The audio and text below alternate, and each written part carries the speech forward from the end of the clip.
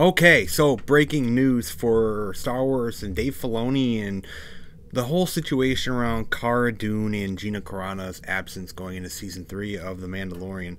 So obviously the whole Gina Carano thing, her getting fired, I absolutely hate what happened. It's terrible what happened, and obviously it's a big politicized thing now because of it was a whole cancel culture thing that they did to Gina Carano, and then obviously Lucasfilm ended up listening to them and ultimately got Gina fired. Now honestly, before I even go into this, I do not think Jon Favreau, Dave Filoni, or the other guy they talked to here, I don't think they ever really wanted to get rid of her. I don't think they have anything against Gina. That's just my personal feelings towards it. I really don't think that they cared, but unfortunately they are involved in a company that is just absolutely shitty, and they got rid of Gina, and that's just what they had to deal with because of what Disney and Lucasfilm is. And you know, as much as I love what John and Dave are doing for Star Wars and some of the stories they tell, it is just extremely unfortunate that they are just kind of stuck in there. I don't know what their situation is. You know, every time we see them talking about Lucasfilm and Kathleen Kennedy, it's always all positive and light.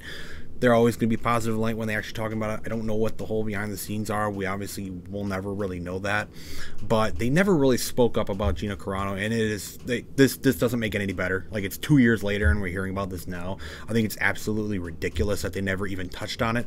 We did hear Giancarlo Esposito mention it earlier on. I think we had Bill Burr mention it as well. Giancarlo Esposito, like a person on the show with her, mentioned that she was like his favorite person to talk with and just act with on the show. So I'm really glad that he came out and said that despite their political differences. And Gina Carano's firing was just such a silent firing in a way. Ever since Lucasfilm released her stupid statement saying she's let go, everything's been silent. Everyone got all mad. All the fans of The Mandalorian and Cara Dune got really, really upset, and Gina Carano. And then it just kind of is what it is. Lucasfilm has purposely stayed silent, it seems. It's kind of what I expected. And now going into season 3, that question is going to come up. What are we going to do with Gina Carano's Cara Dune? And that's my big issue going into season 3. Like, I don't know how to feel about it right now, because I liked season 2. I liked season 1. I liked the show, but God, what they did to Gina Carano was absolutely ridiculous. So, Star Wars director Rick Famuyiwa, I don't know how to say his last name, whatever. He's one of the directors on a few episodes in season 3. I think I remember the name. I think he was in a few episodes in 1 and 2 or something like that too. But he makes a comment, and then we get some comments from Dave Filoni, and it's not that much, really. It's kind of deterring and just kind of avoiding the question, just kind of how it is. But it is his first comments on the whole thing since it happened with Gina Carano's Cara Dune.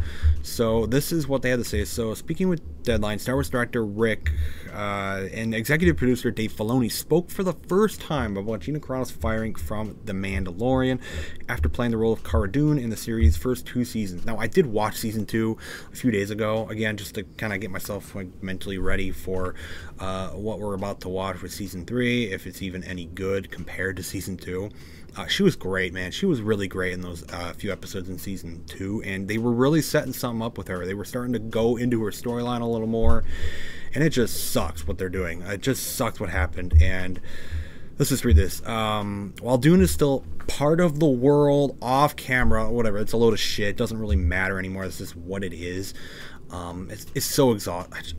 I'm irritated by it. He explained that the character came up often in discussions with show creator Jon Favreau and Filoni, making it clear that Din Djarin and Grogu are still the heart of the show. Well, obviously, I mean, you got Grief Karga and all these different characters in the show too that are still pretty important to the show, but obviously the heart of the show is the 2 big main characters, no duh.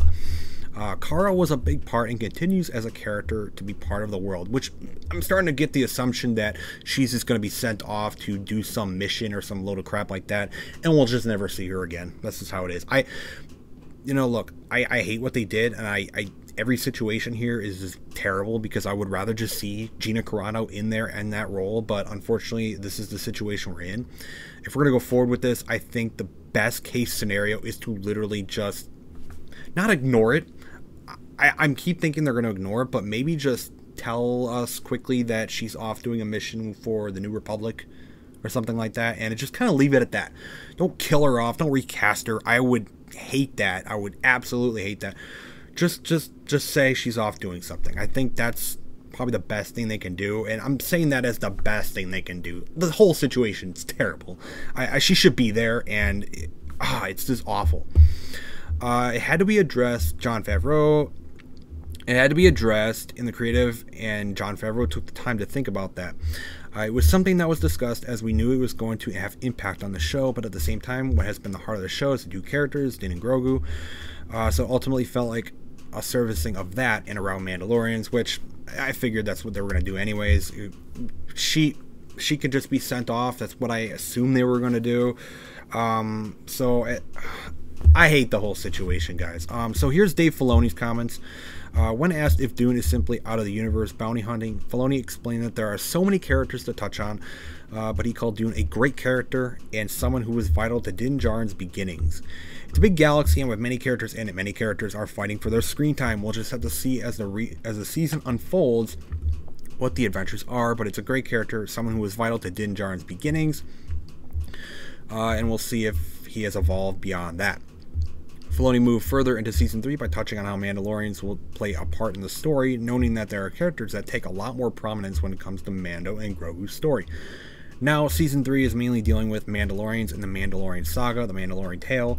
There's different characters that he's met since Bo-Katan who take a lot more prominence, which makes sense where his arc is going, the story of him and Grogu specifically. Now, I actually agree with that, where it makes sense that they're going to explore more Mandalorian storylines, more Mandalorian characters, and characters like maybe Greef Karga and even Cara Dune would have just kind of not really been as involved in the story, considering the story's getting bigger now, and they easily can fit them in. And obviously we're seeing Greef Karga again. So if we're seeing Greef Karga again, I think it's kind of a ridiculous statement at the same time, where you can't just suddenly have Cara Dune in there because, oh, we're seeing all these new characters now, so we're just gonna ignore her. It makes sense, right?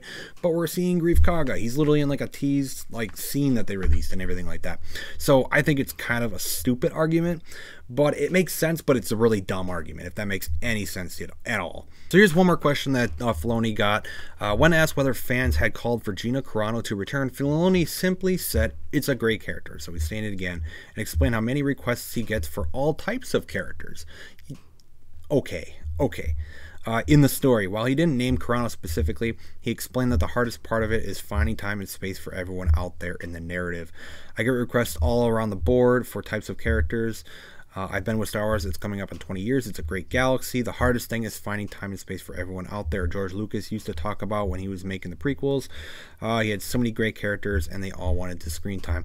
How do you do it when your job is to tell a story of Anakin Skywalker? I relate to that. That's a non-answer. It's a load of crap. I like Dave Filoni, I like the stuff he does, but it's all dodging the question. It's all completely dodging the question. Now, I'm sure it's under the orders of Lucasfilm and the regime over there at Lucasfilm with Kathleen Kennedy. I'm not going to say that Dave Filoni and Jon Favreau are all like peachy and innocent with this. I think it's really, really crappy that they have not even, like, they're too scared to say a single thing about Gina Carano. Even if it's something negative, like, they just don't want to talk about it, and this person was asking them. And I legitimately don't think that if they made a comment on Gina Carano, whether it was positive or negative, that they would be, removed from Lucasfilm, and they're no longer going to be doing The Mandalorian, all these big projects that basically Lucasfilm is making most of their money on right now, which is like the Mandalorian stuff. They're not just going to dump them and get rid of them. I don't think they would, just by simply mentioning Gina Carano for a moment just to address a question. I think it's really, really crappy that they have not addressed Gina Carano at all, and it just seems like they're trying to dodge it even more. But this is the first time they're kind of addressing it. They're being asked directly about it. It seems like they're being very sheltered by Disney and Lucasfilm, obviously. Super unfortunate, but going into Season 3 here, I did mention in my last video that it's just my biggest issue going into Season 3. Like, I really like Season 2. I just rewatched it. It's great stuff. And Gina Carano was great in it, but now we're going to move forward here after this terrible thing Lucasfilm did, and under the cancel culture time that we're now in, we have to move forward without Gina Carano. And you know what? I am actually very happy in a sense that Gina Carano is no longer under this like ridiculous rules of Lucasfilm where you just legitimately cannot express any opinion that is off of the message of the leftist nonsense. I'm really glad that she could just be herself and speak freely now and do whatever she wishes. Despite that being out of Star Wars, like, I really love her character. I'm sure she misses playing the character, but at the same time, I think this is ultimately good for her in a way.